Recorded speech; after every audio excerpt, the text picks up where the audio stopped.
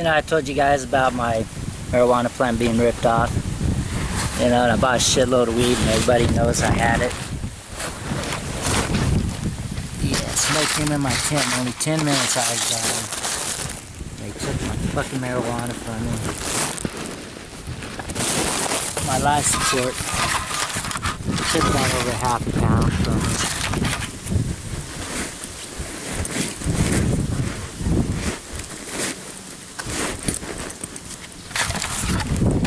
Now I couldn't put this bag and close it. Look how half full it is. There's people here.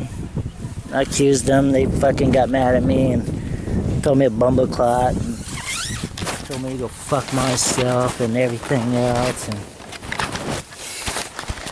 there was only 2 people here and I was gone 10 minutes, so I gotta go find a new place to live at. They took half my weed. But I had it on videotape.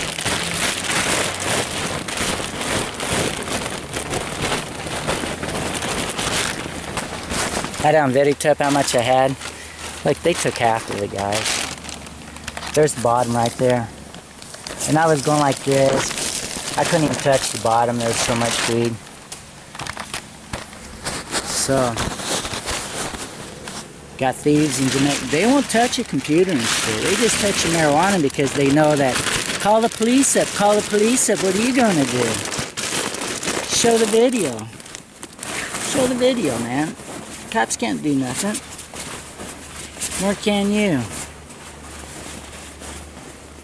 I need to find a fucking new place to live at. So beware of Jamaica, okay? Don't leave your fucking shit with you. If it's non-valuable like marijuana, they'll take it. Fuck. I'm disappointed, man. Yeah, I went to the store and I thought, you know what, I'm going to just put these bags a certain way. I said, 10 minutes, nobody's going to steal this shit. Nobody has time to steal it.